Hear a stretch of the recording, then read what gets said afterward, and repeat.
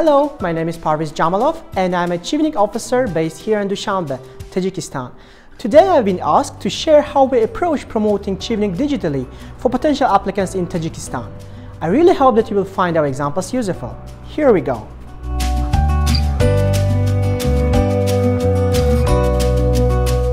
So to promote Chevening last year, we created a special video where we gave advice to all applicants on how to write an effective Chevening essay.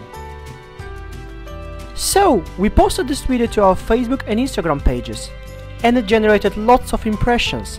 This video had 5,500 views on Facebook and 450 views on Instagram. As soon as it was released on social media, we started to receive lots of compliments and shout-outs from Facebook and Instagram folks in form of comments, reposts or private messages. The inspiration behind this video came from our customers, potential Chevening applicants from Tajikistan. So before the COVID-19 era, we used to run massive presentations throughout the country, nationwide. And before we did that, we would have normally asked, we run a pre-event survey asking, what do you want the Chevening officer particularly to cover during the presentation? And as a result, we received hundreds of queries where people would stipulate their request. For example, could you please tell us more about essay writing? Or how do you actually give a successful Chevening interview?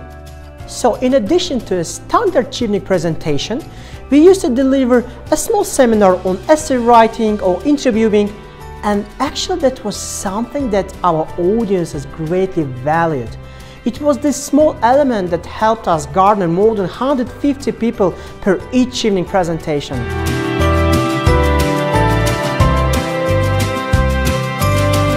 Another great way to promote Chevening digitally is to host a webinar or an event. I am an ardent public speaker with more than 12 years of experience, and now I would like to share my top 5 tips on how to effectively engage your audience when public speaking, whether face-to-face or online.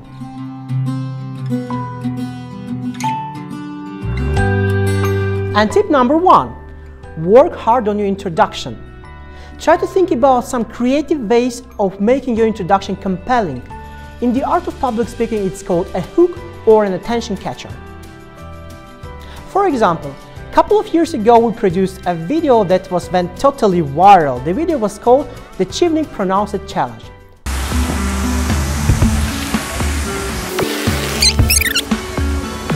Chevening? Chevening? Chevening? Chevening? Chevening. Chevening?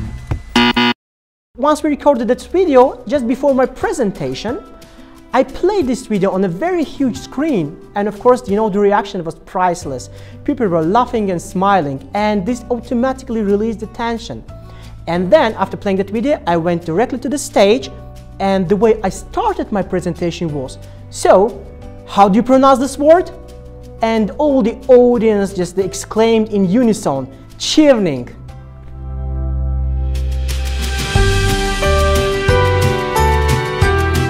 And the tip number 2, listen to the audience.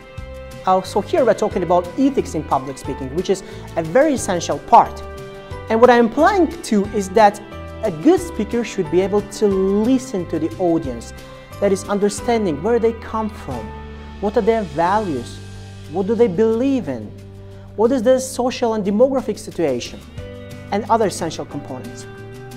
So that's why prior to delivering a presentation, I try to collect as much information as possible about my audience. Understanding your audience helps you tailor your language style. So for example, once I realized that 90% of our Chevening audience are basically young people aged between 21 to 35, I actually indulged myself in using my sense of humor. And that was something that my audience really cherished. And it turned out to be a very effective tool.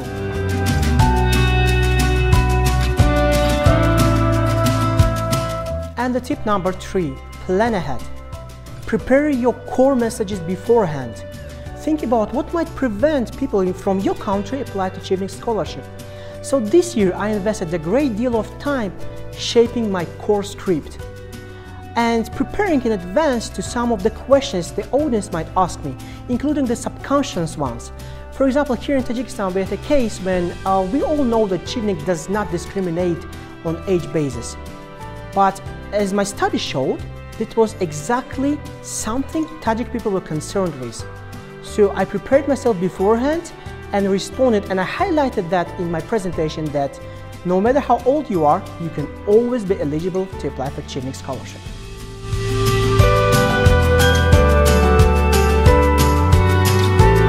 And the tip number 4, at your webinar, keep up the positive spirit. We don't need to reinvent the wheel here, but factually this is very important. I know it might be quite a challenge, to emanate energy when speaking to the camera, just like what I'm doing now. But this is something that you have to do. You have to create that, that positive spirit around the webinar. And at the end of the day, you will be rewarded because your audience will love it. So try to be positive and try to transform your energy even through the Wi-Fi waves.